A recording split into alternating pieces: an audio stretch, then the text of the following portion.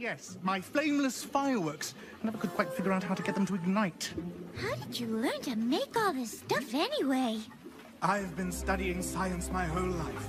Ever since a particularly traumatic experience as a foe, I've been looking for ways to make sense of the world around me. Science provides explanations of things we never thought possible. Now, why did we come here again? Doctor? Doctor? Doctor? Doctor. Doctor? Doctor?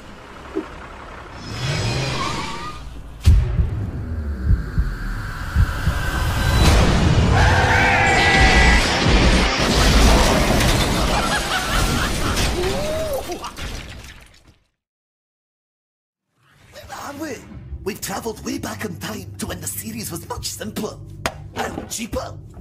You will be exterminated! It's an upside-down bin with some tennis balls stuck to it. Exactly! And it's much easier to defeat by reversing the polarity, using a reality manipulator to harness the power of the Hand of Rassilon. No! By hitting it with a stick!